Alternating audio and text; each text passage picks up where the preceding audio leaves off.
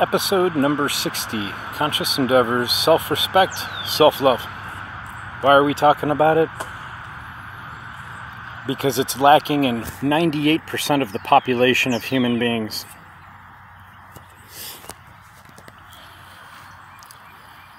Did you ever walk past somebody and then they just screwed up their face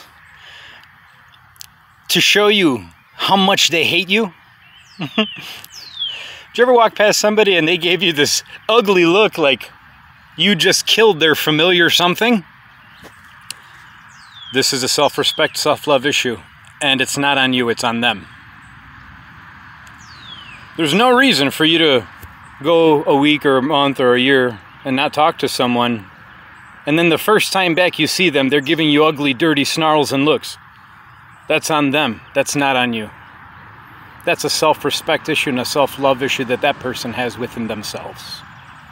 They hate themselves. They hate something about themselves. If they're going to hang on to a grudge like this for so long. I understand sometimes there could be a legitimate situation where you're upset with someone because of something that they did, or an argument, or a feud, or a fight. But if you haven't seen someone in months or years, and the first time back you're on the phone with them, or you see them in person at a show, or in a public or restaurant or church or somewhere, or whatever, and then all of a sudden they look at you with this ugly look, that's got nothing to do with you, and it's got everything to do with them. This is a self-love issue within them, not you. A lot of us, we act out how we feel emotionally. We want to show people how we feel emotionally, and we have this unwritten rule or human nature within us that we want people to be able to relate to us and what we're going through. We want people to relate to us, and we want to relate to others, okay?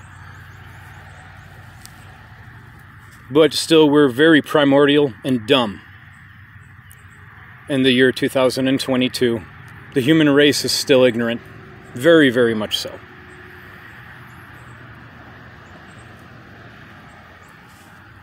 With the technology that we have, with the resources that we have, with the knowledge that we have, in the information age, there's no reason, absolutely no reason, and no excuses. You should have no reason and no excuse to be ignorant.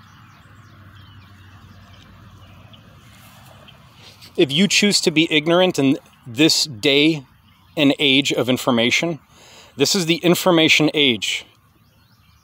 If you're still ignorant, and if you don't know the truths and the answers, and if you can't use your brain, if you can't use your consciousness and your brain that God gave you, and if you are still saying that people are garbage, crazy, and everyone else is crazy but you, it's only your fault. If you're speaking of conspiracy theories, it's your fault and no one else's. Ignorance is a choice in this day and age, in the information age that we have right now. Okay? So if you choose to remain ignorant, because all the answers are out there, if you would search and if you do the proper research and homework, and thousands of hours of it, I might add. Do your due diligence, thousands of hours of research, and you will find the answers and the truth. And if you still don't know, then that's on you. It's not on anyone else. You can't blame anyone else for your own ignorance. You have to take responsibility for your action, and if you choose to stay ignorant in the information age, then that's your fault and no one else's.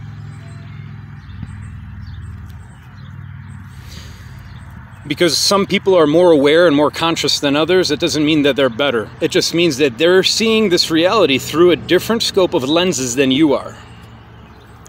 And I might add, pay attention to the zealous preachers and the crazy people out there that are preaching zealously their word and their truth. Because the crazies who are preaching their truth know something that everyone else doesn't. If I can give a little tip pay attention to the zealous preachers because they know something that everyone else doesn't.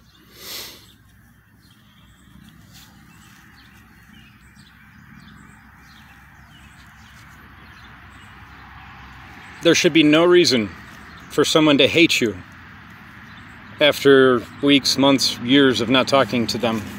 If there's an issue, then it's on them and not you. This is a self-love issue. This is a self-respect issue. If that person can't respect you after not talking to you for months or years, if they can't respect you after so long taking a break and not talking to you for such a long time, and then they're going to be angry and mad at you and they're going to start fighting with you, the issue is on them, not you.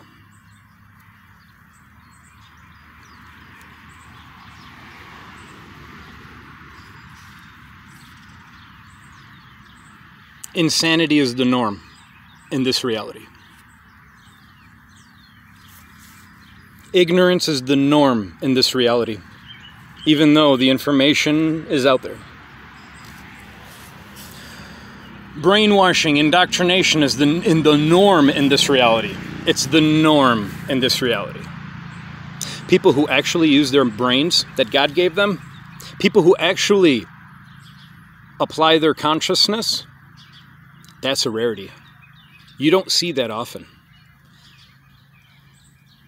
The more you raise your consciousness, the crazier you look to other people. This is the truth. The more you raise your awareness to this reality, the more you raise your consciousness, the more you open your wisdom, the more you open the floodgates for your consciousness, the crazier you are going to look to everyone in your external reality. This is why self-respect and self-love is so important. I say what I want. I've gotten in trouble for it in the past. And probably will in the future. But I say what I want and how I feel because this is how I feel. This is my truth. I speak my truth. Why am I doing conscious endeavors? Because I never had a voice. I was never able to use my voice before. Everyone was always shutting me up. Everybody was always shutting me out. We're not going to talk about these things, Jonathan. So what happens when you try to suppress someone? They blow up later. All the news anchors and the actors and the actresses and the rock stars, a lot of those people were suppressed. And they were shut out when they were younger. And what are they doing now? Now they're on the stages. Now everybody's listening to them. When no one would listen to them before. Do you see how it works? Do you see how the flip side of, if you suppress someone, if you try to shut someone out, they're going to start a talk show later. Control. Controlling people are enraged in fear. They're unraveled and they're consumed in fear. So if you're trying to control someone, and if you try to control what other people do, it's your own fear. Okay? You can't force somebody to do something. You can't control what the person does and what they don't do. If you're always trying to control people, this is a fear within yourself that you have to get over. You have to face your fear. Don't be controlling. You can't control someone's life. You let that person live how they want to live. You let that person make their decisions. That's the self-love, self-respect. When you have the self-respect and the self-love for yourself, then you start to live your life on your terms. And you don't give a shit what anyone else has to say or what anyone else has to think. And then you become the trendsetter, and then people follow you. And then you're the leader, and everybody's going to follow and see what you're doing. Because you are moving from your own free will and your own power. You are creating and manifesting from yourself. You're not using anyone else. You're not having anyone else help you. You just step into your power. That's basically what I'm trying to explain. That's what I wanted to spit out. You step into your power once you have the self-respect, the self-love, the self-esteem, and the confidence. So you can stand up and you can speak your truth, and you could use your voice. You could use your throat chakra. After all, we need to learn how to use the power stations of the body. Why don't they teach this in school? It's to keep everyone suppressed, so you don't step into your power. Why is there brainwashing and indoctrination in the news and all over television and radio? So you don't step into your power. Because the people who run everything, they don't want you to have that power. The shepherds that run this human ant farm, however you want to call it, they don't want you to know the truth. They don't want you to step into your power. They want to take the power away from you. That's why self-respect and self-love is so important. If you do not respect yourself, if you don't love yourself unconditionally, you give your power away. Conscious endeavors. Have a good day.